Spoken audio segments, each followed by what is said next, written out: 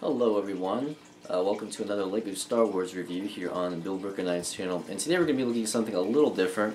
We're going to be taking a look at one of the new buildable figures. I guess they're not that new anymore, but one of the newer things from the brand, and specifically Kylo Ren, the arch nemesis, the arch villain from Star Wars Episode 7.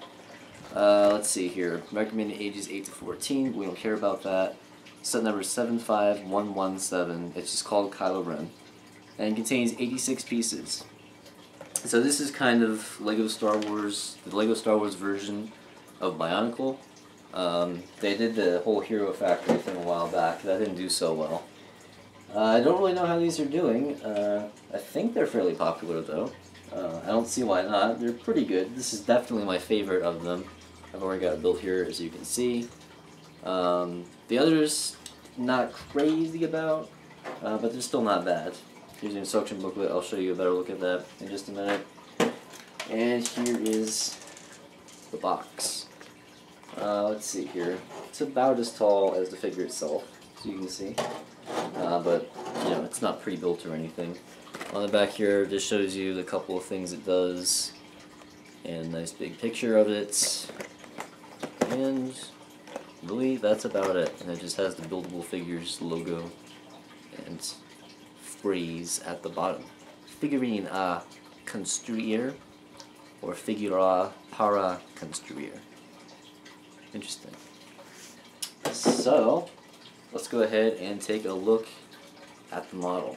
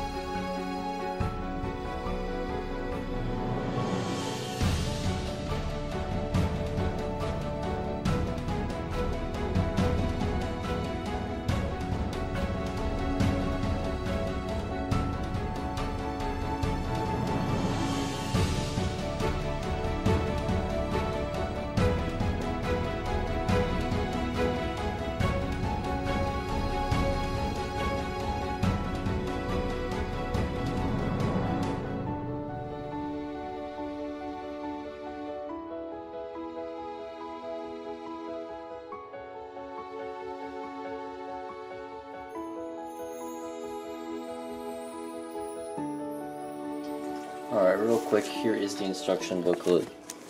Smaller than usual, but follows basically the same lines, other than having a bunch of different pieces than what we're used to. It also uses some Technic parts. It's mostly Technic and then Bionicle-esque stuff. At the back, you got your parts list, some advertisements for the other buildable figures. 3 good guys and 3 bad guys. And that's about it. And here is the model. For a comparison, I'll put the Kylo Ren minifigure at the bottom. So as you can see, these are pretty tall. Here's a hand. My hands are bigger than most people's probably. So yeah, pretty tall. Very nice figure, by the way. One of the things I was very impressed with is the enormous cape. It's actually 2 cloth pieces, one for the legs, and then one on the back is the actual cape. And I was very impressed with this one especially. Very nice piece of fabric that they included in there. The figure really only has one function, other than hopefully being able to stand up. And that is, there's this lever at the back, and if you pull that, the lightsaber will swing. If you don't like that, you can obviously take it off and it'll look a little more realistic. The head has quite a bit of mobility, as you can see, and it also comes off in case you want to behead him because he was so mean and killed Han Solo. And pretty much the whole figure has a lot of mobility, lots of different joints on these figures, as I would expect from a Bionicle-esque figurine. The lightsaber is quite big, as you can see. That comes off pretty easily. That's how it attaches to his hand. as you can see. It's not that, is it? Yeah, right there, that's how it attaches. And the two crossguard pieces, I guess you'd call that, those are made of regular lightsaber blades for minifigure scale lightsabers. It's also got a very nice chest plate here. And as you can see, there's a design for legs. A little skinny. I don't think he was quite that skinny in the movie, so that's probably my biggest complaint. But overall, this is definitely my favorite of the buildable figures. By far, it's the most realistic looking, probably because you don't see his face, you just got the mask there instead. The others have a bit more of like an animated look, I guess, which I'm not really crazy about. But this one is very nice, and I do like it a lot, and it's actually bigger than I thought it would be. So that's definitely another bonus. So I'll go ahead and get to my final thoughts once I can actually get him to stand up. So he's walking a tightrope there. No. There we go. Stay. Good boy. So overall, I think Kylo Ren is pretty cool. As I've said a few times now, is definitely my favorite of the buildable figures so far. It would be cool if they went back and did some of the older characters instead of just Force Awakens characters. I'd love to have a Jar Jar Binks one. I'm sure everybody would. There's plenty of other options there as well, but I think we need Jar Jar first. But anyway, I'll go ahead and get to the ratings. For the builds, it's definitely an interesting build. It's not like what I'm used to, because I was sort of a little late for the Bionicle craze of the late 90s, early 2000s, I think it was. But I liked it. It was fun. It was simple, other than like popping the joints together. I'm sure younger kids probably not going to have a whole lot of fun with that part, but there's not a whole lot of that. As I said, I love the cape. Very nice design on that. And like I said, I keep saying like I said. As I've mentioned before, the legs are a little skinny. I guess the arms are too, but they kind of bulked it up with the shoulder plates and stuff. And they did on the legs as well, but not quite enough for my taste. So I wish they would have done that just a little more, but that's really my only complaint. Oh, and I forgot to mention the price. Well, I'm a little less enthused now looking at this. I had gotten this as a gift, so I wasn't aware, but Kylo Ren is $25, $24.99 for less than 100 pieces. Not too crazy about that. This shouldn't be more than 10 to 15 bucks. I would say 15 because it's, it's kind of a cooler novelty item, but 25 is really, really pushing it. So I'm definitely going to have to take down on the ratings for that a little bit. Anyway, for the builds, that's the category of ratings I mostly take down on the price for. So normally I would probably give this a 9, but I'm going to have to give it a 7.5 because of the price. That is way too much. And it's been out for a while now too. You might be able to find some discounts on eBay or Amazon.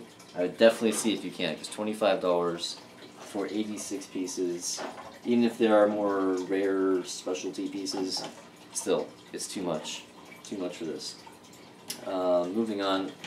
For play, this isn't really for that, unless you get a few of them together and you do this all day long if you want. But as it stands by itself, it's really more of a display item, I think. So I'm going to go with a 6. And for display, definitely going to be the highest rating. It's really nice looking, quality pieces, quality fabric, as I mentioned. So I'll give it a 9.5 out of 10. Just remember, guys, try not to pay that $25. That is too much for this. Maybe give it some more time. Look for some good deals on eBay. I have found amazing deals on many different things, including Lego, on eBay. So definitely check that out. Even if it's used, as long as it comes from a reputable seller, definitely look into that. I've saved a lot of money on movies, Lego, books, all kinds of stuff on eBay, and Amazon too. But Amazon usually tends to charge just a little bit more than eBay. But you are going to get it brand new. And if you're a Prime member, you're going to get the nice shipping and stuff. Anyway, I didn't mean to get into a whole spiel about buying.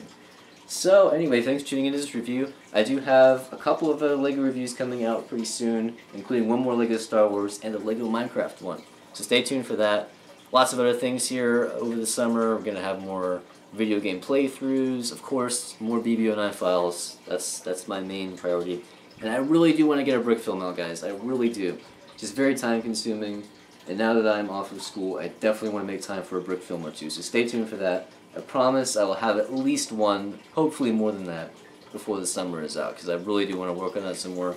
It is a little annoying because the webcam I have to have it right connected to the computer, and that means the table has to be right there, and it gets in the way. Plus I got my bird in there.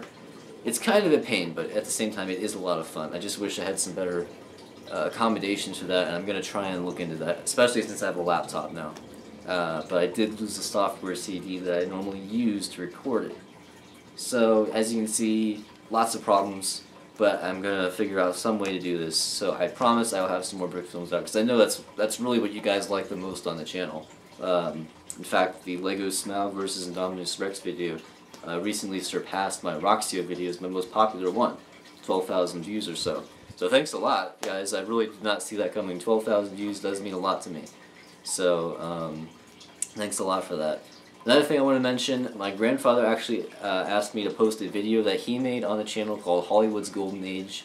It's doing quite well, but if you haven't seen it yet, I'd appreciate it if you checked it out, left him some feedback. I know he would really appreciate it, and I would as well. He wanted to kind of see what it was like putting a YouTube video on via my channel before he starts his own.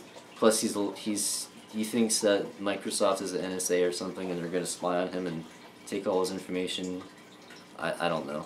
I don't know why he thinks that's going to happen setting up a YouTube account, although I did set up mine a while back, so maybe Microsoft is more involved now, or maybe it was Google. I don't really know. But anyway, if you would like to check that out, it's only about 4 minutes long. I would really appreciate it, and he would as well, if you did. So, lots of exciting stuff here already on the channel and coming soon. So, I hope you'll look into that, and I will see you next time. Please don't forget to leave a like, a comment, all kinds of shares, all kinds of stuff, social media, if you liked the video, which I hope you did. So, I will see you next time, and goodbye.